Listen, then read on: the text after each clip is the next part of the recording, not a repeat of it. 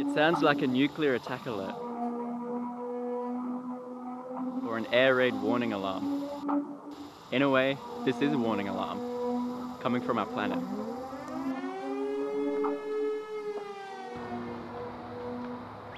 Hey, Kieren here. This is the sound of an ice shelf breaking off Antarctica. Just in July 2017, a trillion-ton iceberg broke off Larsen C ice shelf. I could throw around numbers like a trillion tons or 5,800 square kilometers, or I could compare it to the size of the US state of Delaware, or half the size of Australia's Sydney. But our brains can't comprehend these numbers or sizes in a real-life sense that we can relate to, so it can be hard to understand the magnitude of what is really going on. Ice shelves break from time to time, but this is increasing due to climate change, which is anthropogenic. Climate change is happening, that's a fact. Now, for those of you who choose not to accept the overwhelming evidence for this, it'd be a lot cooler if you did. I get that some of us don't want to think that our everyday actions are hurting people close to us and around us, but just sweeping it under the rug isn't an effective way of fixing the problem. You've probably heard that we need to limit the climate's warming to 2 degrees Celsius. But we experience temperature swings of more than 10 degrees Celsius every single day, between day and night. So why does 2 or even 3 or even 4 degrees make a difference? Now, this is an average global temperature.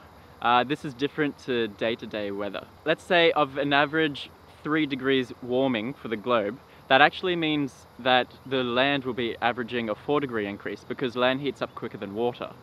And so for the land that's near the equator, it won't actually be 4 degrees, it will be more like 8 degrees.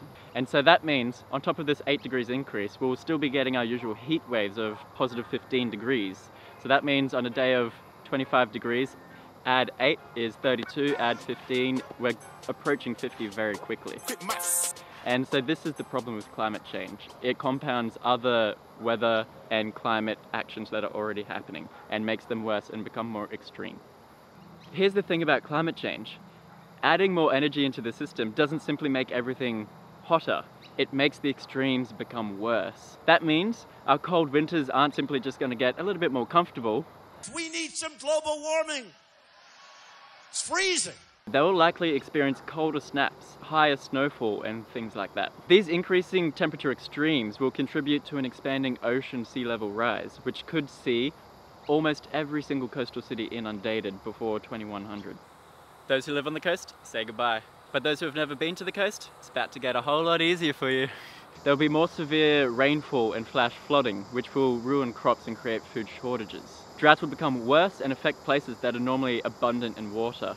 And also because of this, wildfires are going to become more frequent and more intense. Entire regions will become uninhabitable for periods of time. Storms are becoming stronger and more frequent. The ocean is acidifying and in turn losing its capacity to store carbon for us, while also killing off ocean life that we need to provide our food and provide environmental services like water filtration.